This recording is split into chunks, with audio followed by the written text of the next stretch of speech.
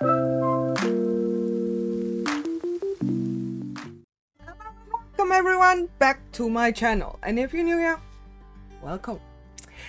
Today I wanted to film another reaction video because I think they're quite fun, and I've seen a lot of videos made on this channel, BeTheChange, because it's a flat earther, a super spreader of the thing that shall not be named, and he shares his channel with a guy named Nathan Thompson. I'm pretty sure most of you know who I'm talking about, but if not, just Google the name, you will. He's the leader of the Flat Earth Society, so yeah, also a very charming boy. We mostly talk about charming boys. I need another term to describe those people.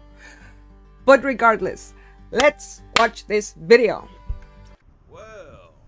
Went to work today about 7 o'clock, got off about 9:40 because of UVA. So I guess y'all has a better plan for me today. So you ain't gonna be building today. You're gonna be building on people's character, people's mind. I actually struggle so to understand what he's saying. Can you speak English, please? Oh my god. Educating the peoples, the masses. So, I venture to doubt. What do you do on a boring day when you're on flat Earth? There is no boring day. Just go out and flat smack.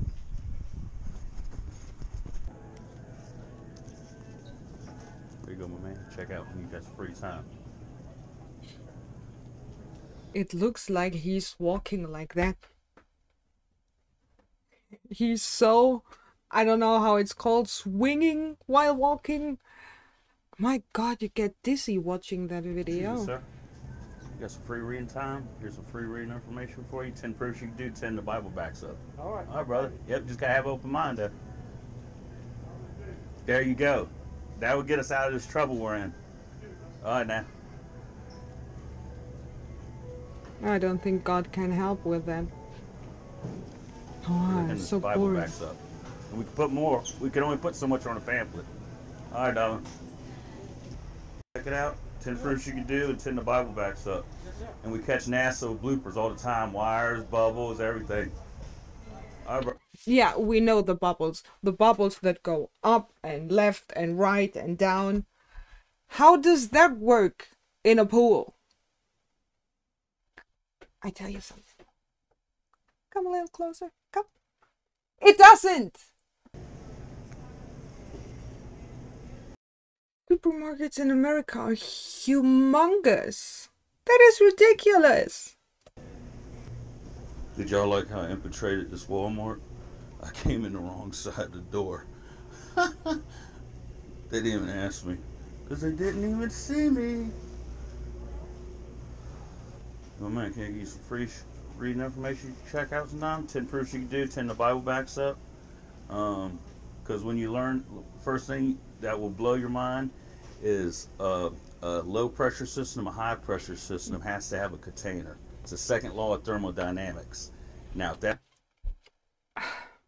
the thing I don't understand with every flat earther, I think I said it in another video, but still, they're always crying for science. They want scientific proof, demonstrable science, as Pretty Boy says always. But yet they say science is all wrong, because science says, hey, Earth is a globe, space is real, and everything you believe in is fucking wrong.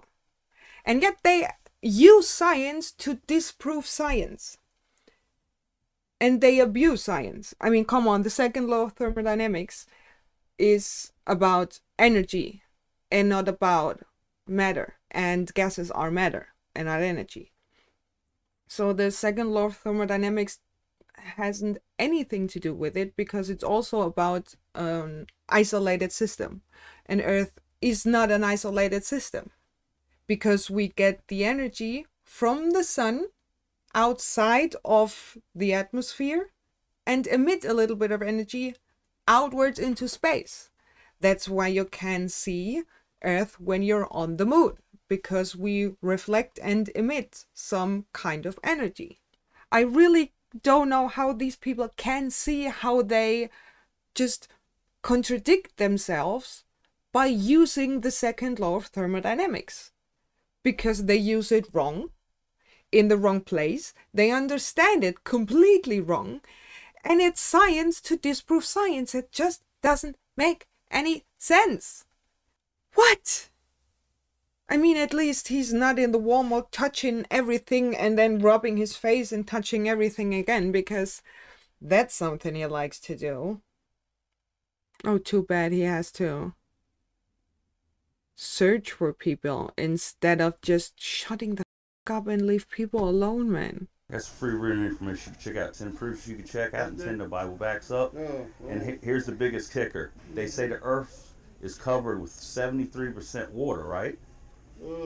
Now, when you go to the ocean, what do they call that? They call it the sea level. Why they do that? Because it's level. It's straight level. So how can the bodies of water start to curve? At what point does the water start to curve? It can't be done. It's impossible. Check it out when you got some time. Gotta have open mind. Appreciate it. The good old argument of water always seeks its level. It's not like we haven't heard this 1,000 millions of times and debunked it probably more than those times, but regardless, I just sum it up again. The only thing you have to know, and it's not as hard as it seems, water seeks its level, but that level isn't completely flat. It seems to us because we're tiny and Earth is humongous. So, you look out, seems flat. You go up like a big person. And then you can see there's a little bit of curve. Regardless if you believe in it or not. Your stupid arguments don't make any sense. But I think you know that, right? Huh? Yeah, we're blowing up. It's been out there on the internet for about 6 years, but we are getting censored. They're deleting videos and everything. You got to watch out for false information. Like the government will put fake websites out there to kind of throw you off to make it look silly. Like the number one thing they'll say is you got gravity because the plane is shooting up in the air, and that's what's pushing us down. But we're saying the Earth is stationary. Oh God. Oh God. But we're saying it's stationary and flat, because you do star trails and see the Polaris star is always there. It's never. If we're really shooting through the universe like they say, 32 times rifle speed, we would never see the same constellations every year, every day. It's awesome. Yep. Again, no understanding of the scale of humans to Earth to universe. Because those fucking stars you see every night, they're so far away. Some of the millions of light years. Oh my God, and that is just a fraction of the whole universe. So, just because you don't understand it, and you actually don't understand very much, buddy, it doesn't make it impossible. I know it's kind of hard to take in, but you're full of shit. I'm sorry, I got some free written information you can check out when you're bored. 10 proofs you can do and 10 the Bible backs up.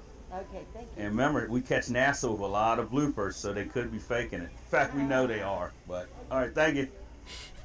I don't think she believes in all that stuff.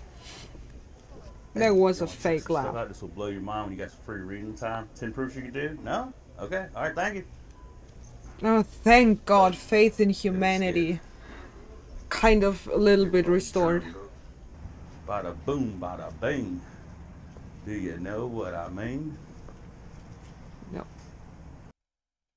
The Earth's surface is 73% water. Water, right. Now, if you go to a beach or an ocean, you can see it's sea level. They call it sea level because it's level, right? Yeah. Okay, so what point does that water start to curve into a ball? Yeah. If water lays level and straight and the ocean is sea level. you're the only ones thinking that level means completely straight. Level means just the level where the water is. And the level where the water is on a globe, the whole level all around it. It's not that hard. Leave the people alone. Why are these people going around and just harassing people with their bullshit? The moment you put your feet out of the store, they gonna cry laugh for probably 10 minutes, and then they do an Instagram story and a tweet of how stupid of a person was in their store at their shift. 100%. They're just nice because they have to work. How would it curve? What I'm basically saying is NASA and scientists are lying to you. Here's 10 proofs you could do, and 10 of the Bible backs you up. Honey mustard and some Southwest sauce for the dressing. It's just to enforce the evolution and Big Bang, and there's all these other planets out there, and we're nothing special, but really it's the opposite. We're the center of everything. No, but the whole theory of the Big Bang and then billions of years building up the solar system, and then Earth kind of started to get more habitable, and at some point there was just the perfect mixture of everything that there could happen life. And the whole time after that point was also so much luck and so much specialty that there are people like us, that there are those plants and animals and everything we have that is so special from a science point of view. I think that to say a person did it because he wanted to is so boring in comparison of what must have happened that this was possible in the first place. And as for now, we don't know if we are the only ones in the universe, and that would make us way more special when there is such a wide range of space and planets and stars and galaxies. And at the moment we could actually be the only ones, or we could be the first ones, or we could be the last ones.